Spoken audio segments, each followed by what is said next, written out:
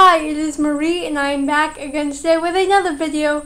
So I sit here over Thanksgiving break, as some of you can probably tell, and I did that because I have a lot of work to get done and I thought I'd use the solitude to my advantage, and so here I am.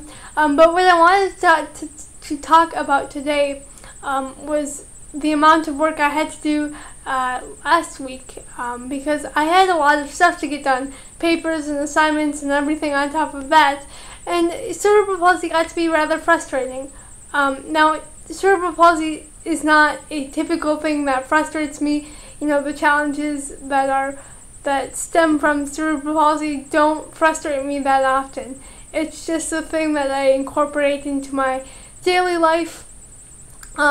But rather, it's more over like a boiling over effect. You know, I can usually suppress my annoyance with something, but then it just gets to be a time where it just boils over at the most ill-timed points in my life, in my daily life, that it could happen. And I've found that it has become more of a thing as I've gotten higher up into my college career, if you want to call it that.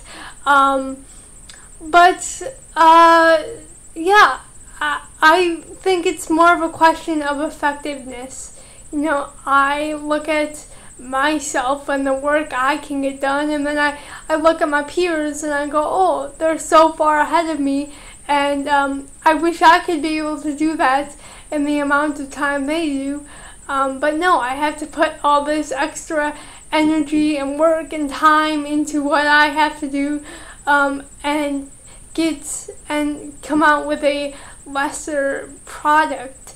And so that's really frustrating to me.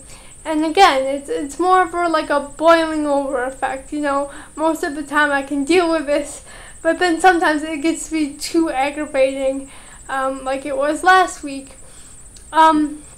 And so, for instance, I could be typing a paper, I could be working on it, and within 2 hours I can get an introduction done, and then my friend will come over and go, oh gee, I could have had the whole paper done by now, and I go, oh gee, I wish I could do that, you know, I wish I could be like you, I wish I could be like everyone else, so I could,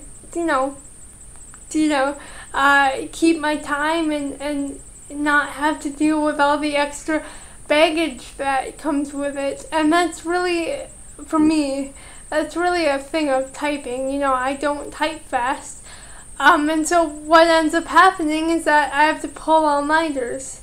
You know, last week I pulled an all-nighter, didn't get any sleep, and then the next night I stayed up till 2 in the morning working on another paper. So it's just, again, it gets to be rather frustrating for me.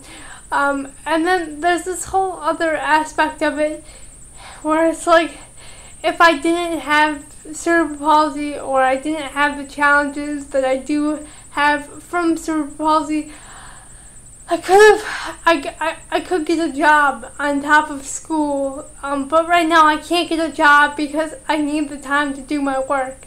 I just don't have the time to give a job in school, or to give my work if I had a job in school.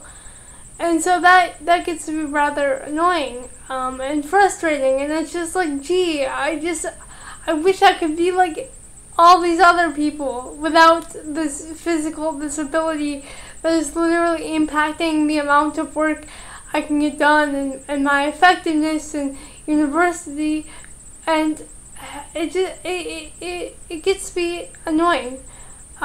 When you see all your friends, all your peers moving ahead of you, and then you're just going on behind, or you're not even moving at all. And yeah, so for me that gets to be aggravating. And I know some people would be like, oh, look on the bright side. But if I'm going to be honest,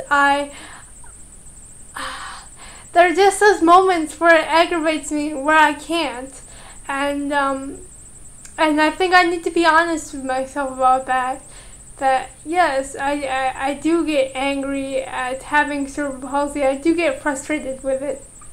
And if I was just to sit here and say, no, it's a gift, and I love what I receive from cerebral palsy all the time, I wouldn't be being honest with myself. And I hate to make this video right after Thanksgiving, but it's just my life right now. And so I will say goodbye, and I will see you in the next video. Bye.